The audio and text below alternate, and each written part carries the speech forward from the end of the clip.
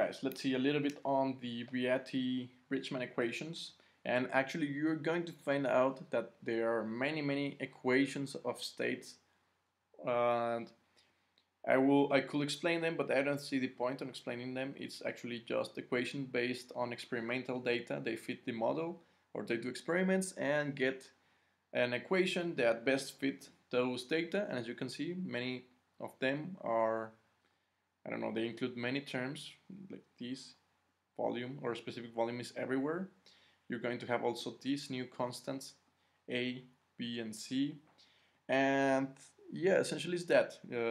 This Beatie Bridgeman equation is relatively accurate, or pretty accurate, sorry, up to 80% of that of the critical density. So if you're achieving 80% of the critical density, you're going to start failing. Maybe 85% is not going to be okay, but anything below, let's say 70% or so, it's going to be pretty accurate.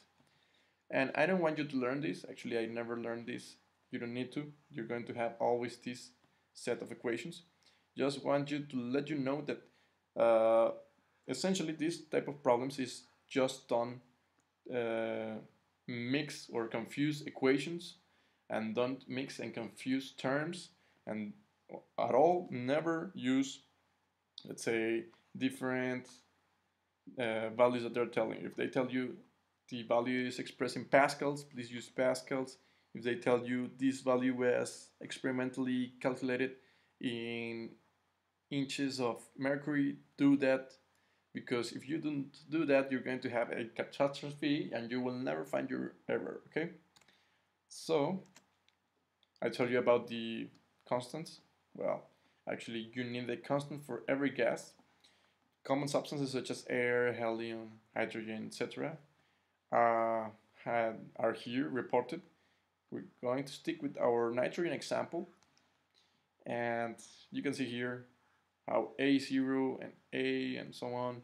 Actually, these, I could explain you how they affect the equation. You will see that this is almost no change at all, and the most important part is this one here and this one here. But I think it's nonsense. You will actually just plug in the number, and probably you're going to be using a computer or software or so you don't need to analyze that. You just plug the numbers, the constant, and find out your final equation.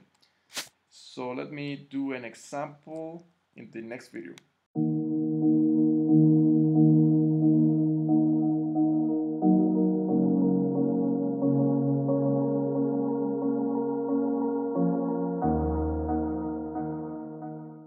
What's up guys, it's me, Chemical Engineering Guy. So if you like the video, why not push the like button?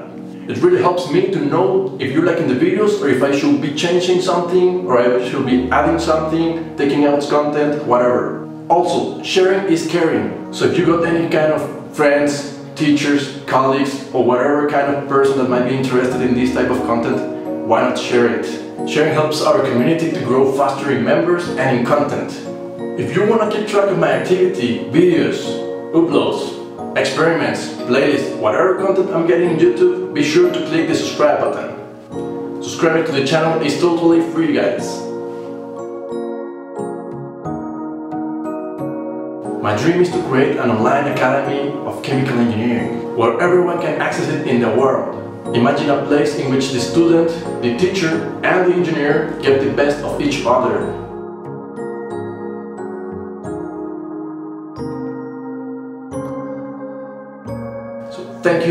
Thank you guys for the support and the love.